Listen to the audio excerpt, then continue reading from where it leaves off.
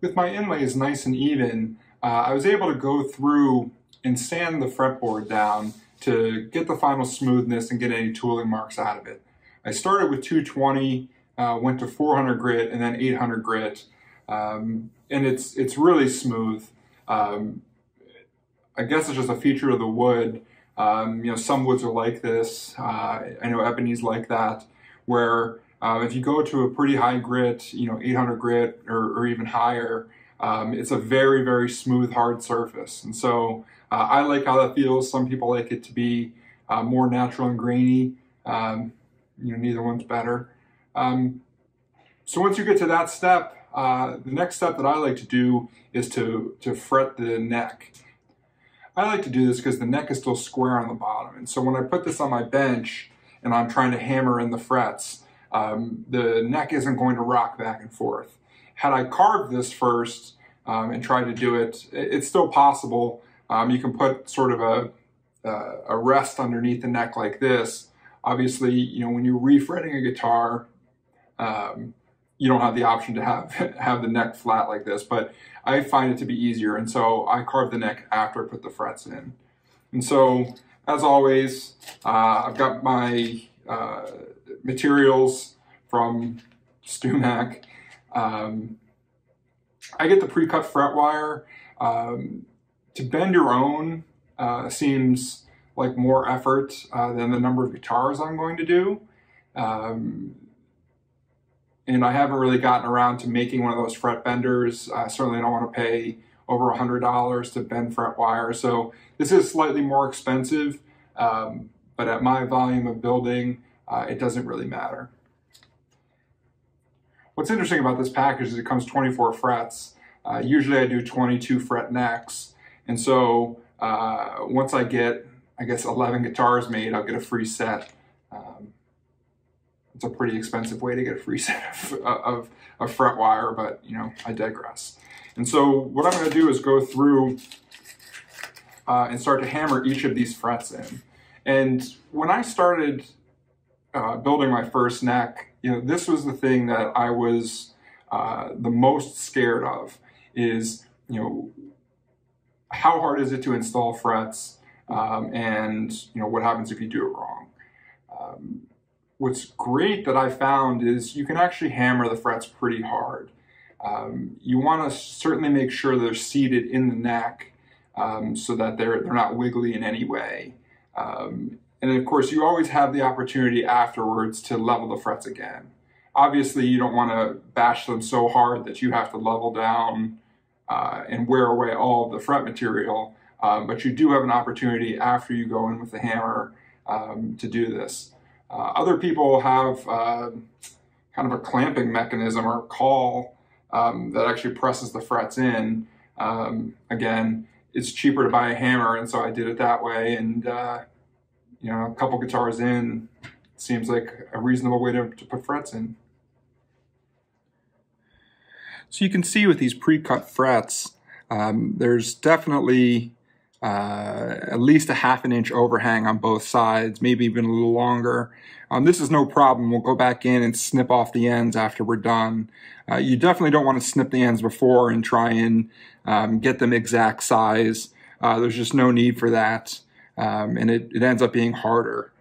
Once we have our fret in place, you can take your fretting hammer, and the way that I do it is to hit down on each of the edges of the fretboard. This will slightly bend the fret up a little bit in the middle, and then when you hammer in from the middle outwards, it will start to push the fret outwards, which will help seat it. Use these little tangs to stick into the wood. And so go one side, hit the other side, hit the flat, hit it in the middle, and kind of go this way and this way. And you can hit this pretty hard. I'm actually always pretty surprised on how much effort this really does take. So don't be too particular, because you do have to make sure this fret is good and seated.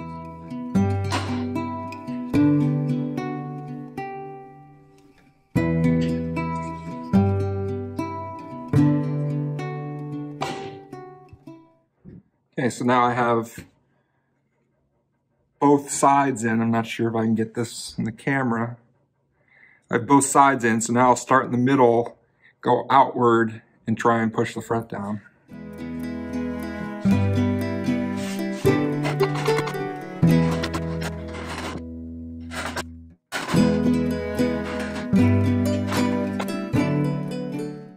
There you go, that's pretty close. Let's see if I can get in here.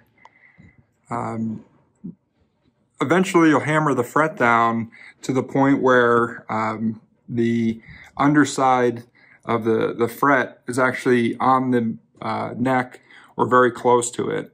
And once you get to that point, the fret is pretty much seated in place.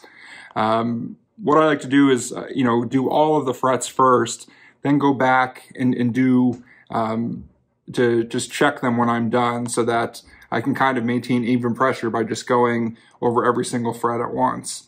And so it's going to take a while to do this. So I will time lapse this whole thing, and then I will show what you do after you have all the frets in the fretboard.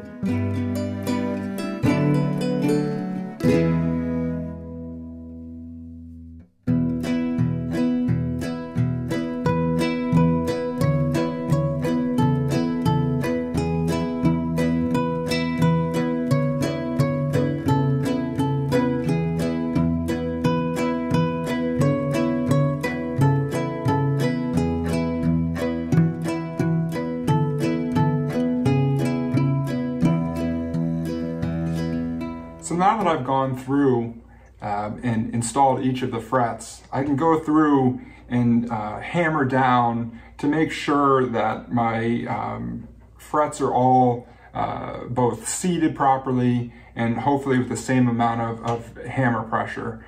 What we're trying to avoid is having a situation where a fret isn't seated properly, and we're also trying to avoid putting dents into the frets. And so I'll go ahead and hammer these down, and then we'll take off the ends with my nippers here.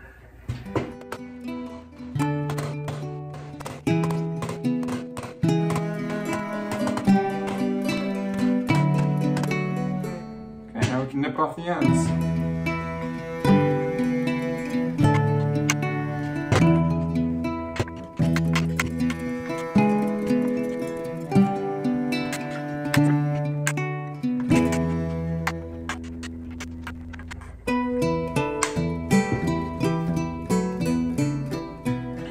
With the ends nipped off, I'm going to go back one more time, just take a look at my frets, try and make sure that I didn't have any tricks being played on me with all the extra parts on the fret hanging over. So I'll just tap them down one more time. And then I'm going to head over to the bandsaw, or the bandsaw. And then I'm going to head over to the belt sander with a 220 grit belt and just lightly run this against here to start smoothing up the frets. This is obviously not the last time I'm going to work the frets. Obviously, when I carve the neck, that's going to have an opportunity to mark them up slightly. And then, during final setup, I'll give the whole guitar fret leveling and crowning and everything like that. But the belt sander does a good job of starting to get the frets flush and smooth to the edge, just so that it takes a lot less time filing.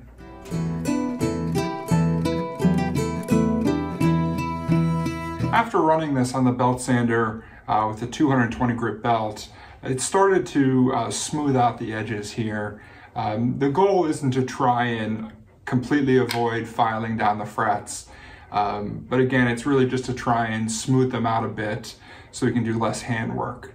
So the last step that I'm going to do is to take some black CA glue, the same glue that I used for the fret markers, and wick it underneath the frets. There's some question whether or not you actually need to glue your frets down. Certainly not good enough to do it on the fly before I hammer them in. And so I'll wick the glue into the slots and then let it dry for a while. So the glue has wicked into place. I hit the glue with some accelerator to make it dry instantly. And so once again, I'll go over to my belt sander and just smooth it off to remove any of the extra glue that's not needed.